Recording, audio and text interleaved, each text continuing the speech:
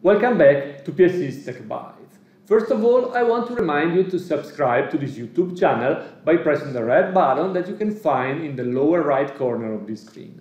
That said, today I want to talk with you about the ServiceScope type available in SharePoint Framework.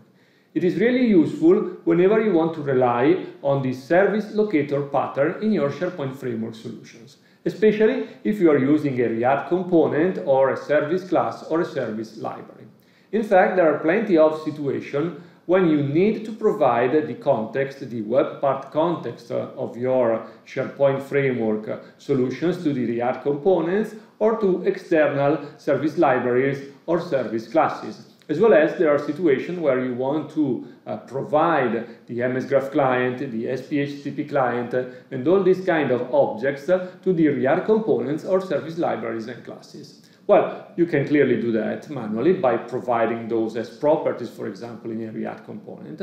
But you can also rely on the ServiceScope type, which is available in the context of SharePoint Framework. And through that one, you can get a unique instance of a type of a service that you will be able to rely on in your code. You simply need to provide the service key of the service that you want to get from the ServiceScope, and you can eventually register and use your own custom services using the same approach. From a code quality point of view and from a manageability and stability point of view, your code will be definitely better than before if you will rely on the ServiceScope. So, like always, let me move to the demo environment and let me show you how to do that in practice. So here you can see a web part that I have built using SharePoint Framework just for the sake of making an example of using the ServiceScope. In this web part, by providing the user principal name of a user, we get the photo picture of the user as a base64 encoded image, and we render that one in an image tag. So you can see here I have my own avatar picture, and I can do the same for any one of my colleagues, like for example, for my colleague Guido. So if I will apply, I will see his picture right here. And this is a base64 picture encoded by an external service. Now, from a code point of view, we have a web part that I've built using SharePoint Framework in the end. And in this web part, I'm relying on a service which I called iUserService, which simply provides a getBase64 avatar method, which will accept the UPN of the user as an input and will return as a string the base64 encoding of the picture. How does it work? Well, first of all, this user service requires MyXograph to make a query for the user and to get back the picture and to convert the picture into a base64 encoded picture.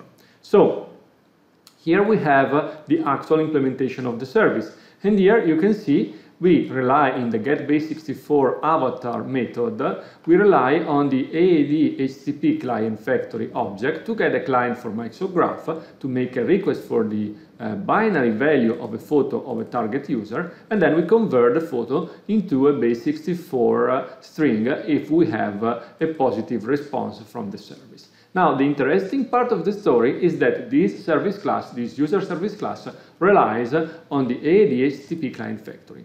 Generally speaking, when we do that, we can, for example, create an instance of the object, of the AAD HTTP client object, or we can provide an instance of the client factory to the service class library. However, we will have a dependency on that object, as well as if we need to rely on a React component in between, like we have right here, where we have a React component which does the actual rendering of the UI, we would have to provide the web part context or the MS Graph client or AAD HTTP client object to the React component. Instead of doing that, and instead of having an explicit dependency on objects available in SharePoint Framework, we can just rely on the ServiceScope type. Here is how it works. So first of all, in the context of SharePoint Framework, we have a property called ServiceScope. The ServiceScope is already created inside the context of SharePoint Framework, and eventually you can create your own ServiceScope and ServiceScope childs if you want to create your own set of services in memory. It is an advanced topic which we'll not cover right now, maybe eventually in a future PSC's Tech Bytes video. But right now, we are just focusing on getting an instance of our custom service. So, in our user service, we provide a static public property called service key, which will be a string which will represent our service of type user service, which will be seen by the consumers as a service key for the user service instances. So whenever we will ask to the service scope of the context to consume an instance of this interface providing the specific service key, we will get back a unique instance of that service that we can rely on.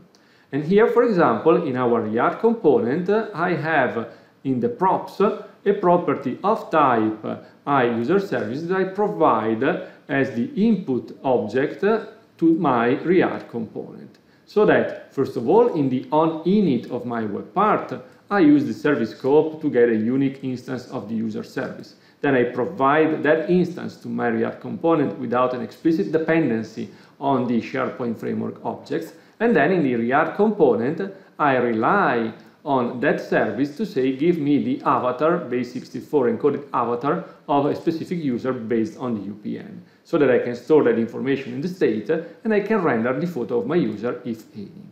As you can see, with this syntax and this approach, my React component is cleaner and more independent from the SharePoint Framework context. You can even do more, for example. You can, if you need to rely on multiple services, you can eventually think about providing the service scope itself as an input property to the target React component or the target service library you want to use. Or you can think about using React hooks and using the context of React to store the service scope in a unique container shared across all of the React components, just to avoid to provide the service scope across multiple instances of multiple React components. Regardless of your architecture, you can rely on the service scope to easily get a unique instance of a service based on a service key, and then you can use that service. And in that service, when you will need to access the services provided by SharePoint Framework in its service scope, you will simply need to provide a constructor which will accept the service scope type instance as an input argument, and by subscribing to the when finished event, which will be triggered when the service scope is completely built and all of the services will be registered, you can then say to the service scope that you want to consume a specific service, like, for example, here, the AAD HTTP client factory, which already provides its own service key in order to support this behavior.